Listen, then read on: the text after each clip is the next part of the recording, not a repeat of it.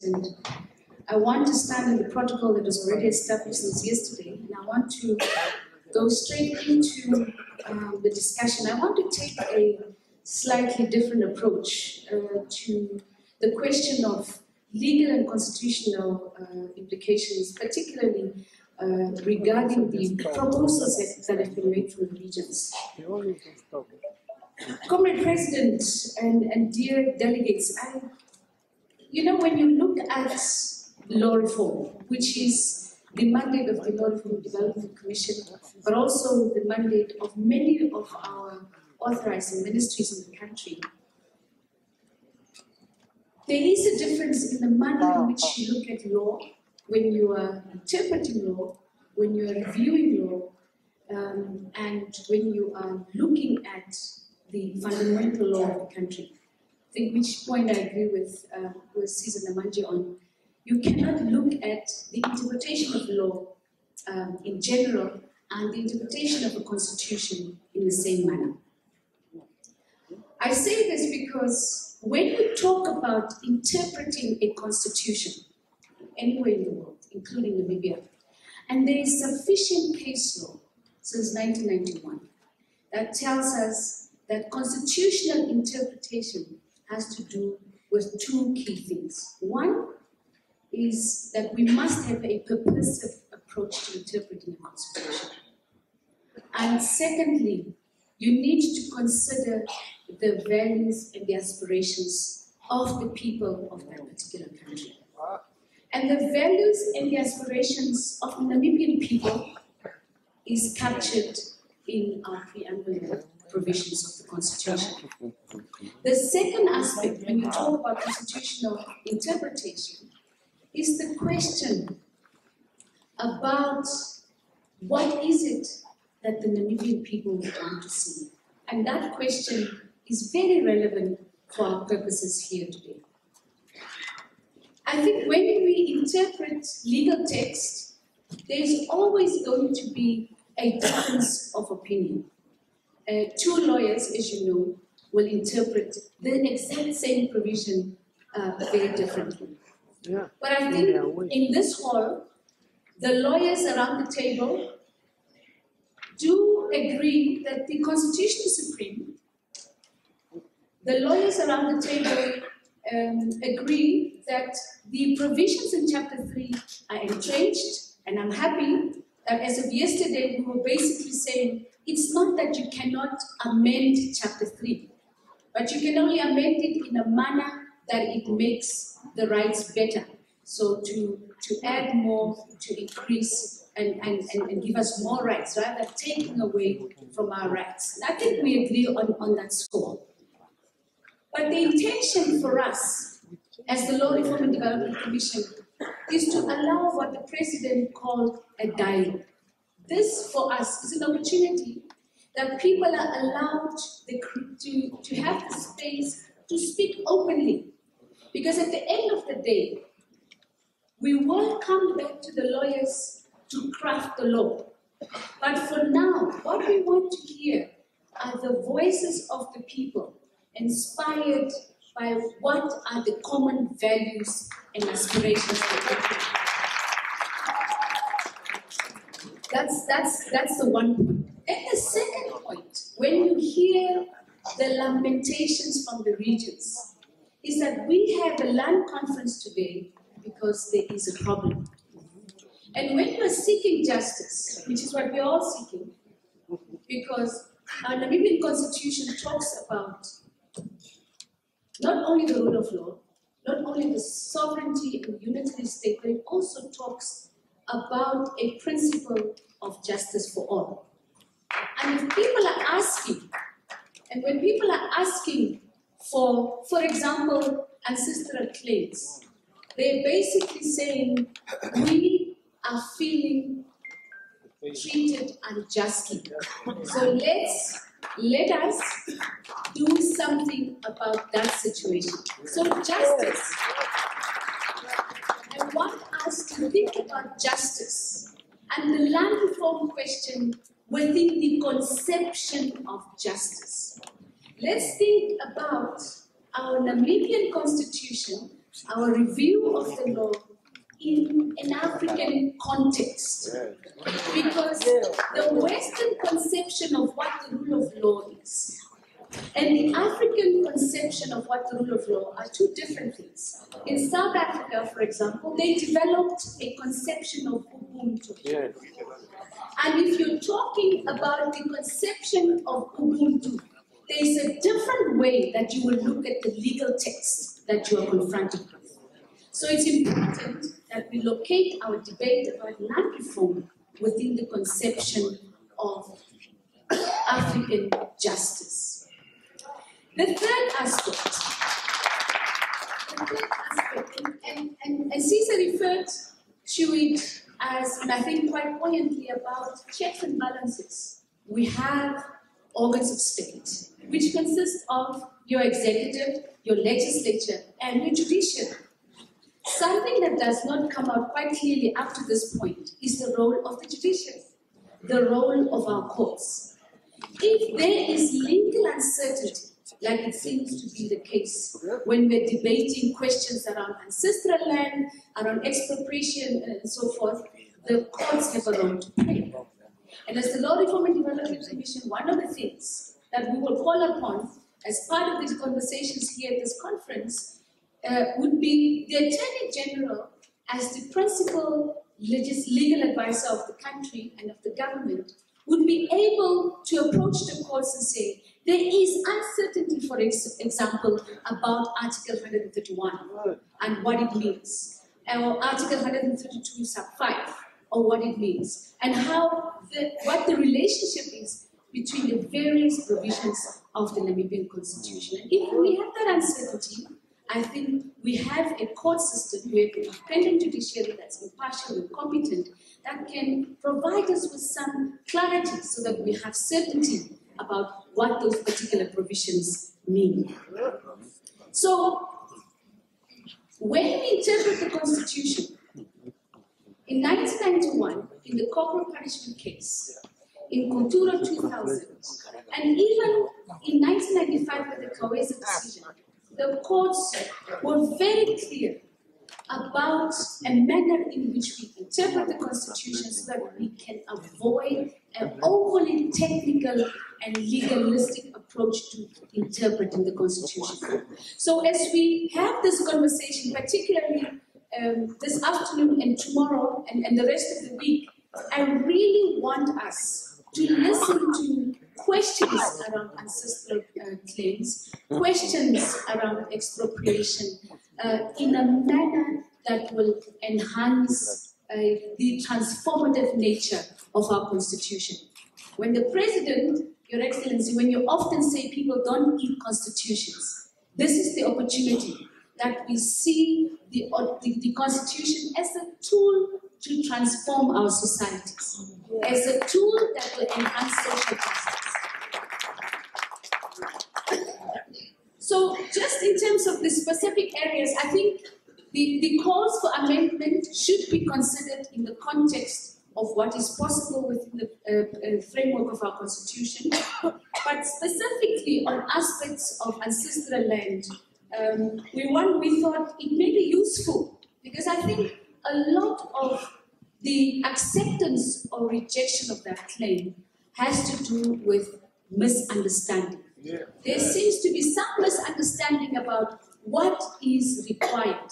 Yeah. Now, when you talk about a claim, it is correct that you must firstly establish, am I entitled to that claim in law? Is there something in the Namibian Constitution that does not make provision for ancestral claims?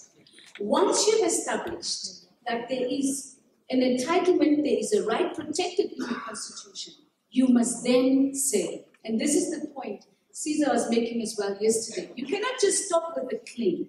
You must then say what you want, so that we can articulate, as lawyers, we can articulate the remedy that you are entitled for what you are asking for.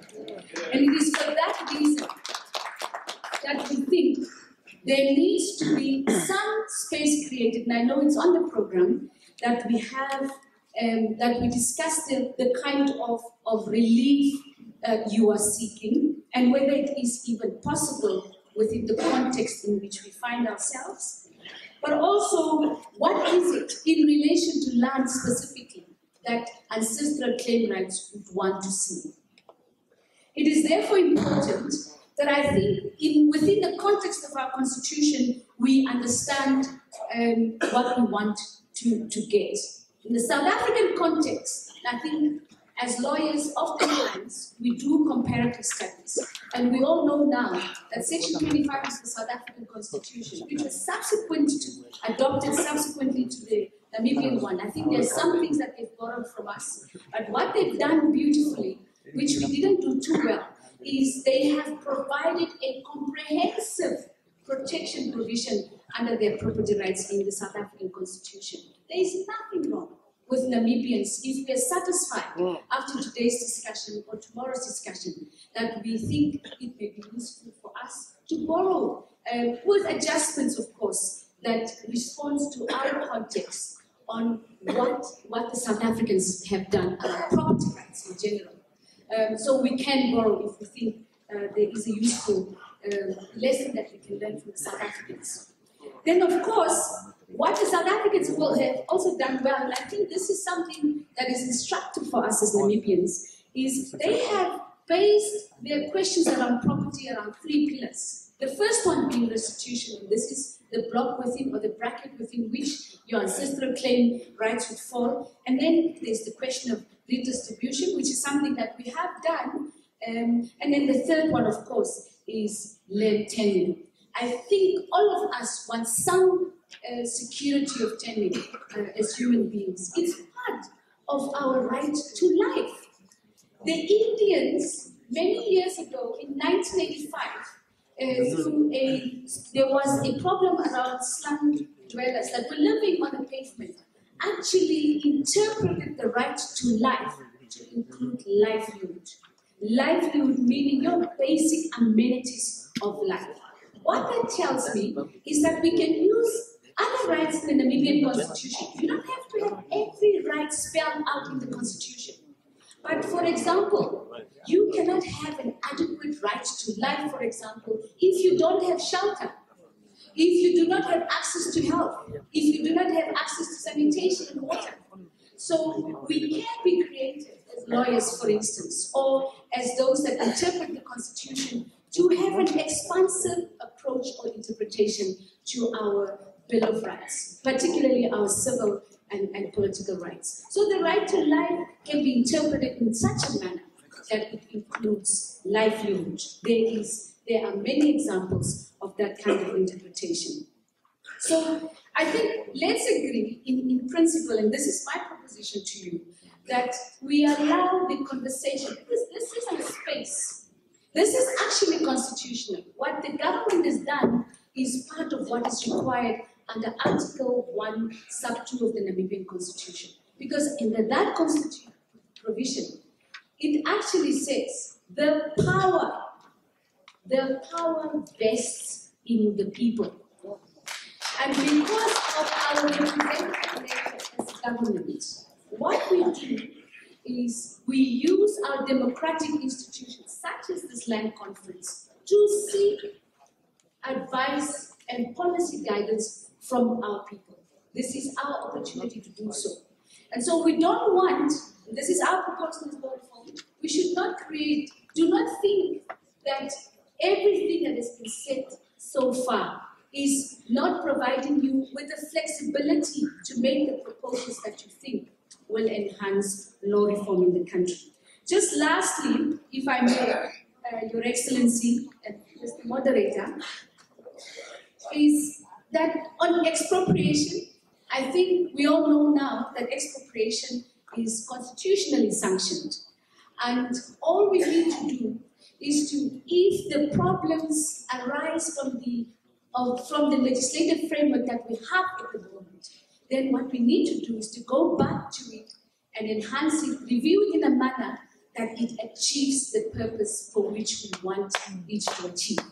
So we can always go back to our resettlement policy, we can go back to our land policy, we can go back to our pieces of legislation that addresses issues or has created limitations around the issues of expropriation. Make it better in a way that it works for us. It works for us and it enhances the social justice we want to see. So South Africa is again very instructive on expropriation, I think, is that they have provided some guidelines in the Constitution which we can use in another piece of legislation. Some aspects of it has been dealt with by Caesar yesterday, but I want to, for emphasis, repeat the question around the current use of the land, purpose of expropriation, market value, and so forth. We must not pass laws, and if we have the prerogative to change it. That will, sort of shoot ourselves in the foot. I think the Constitution is left under Article 16. It is left it sufficiently open, I think, for us to be flexible around what kind of policy framework we want to create. So let's not go back to a situation where we shoot ourselves in the foot. On absentee landlords, I think there are regulations around how that can be dealt with. If it's not working for us right now, let's change it so that it works for what we want to achieve. And so in conclusion, if I may, Mr. President, I don't know how many times I've said that, is the question of Article 144 of the Namibian Constitution.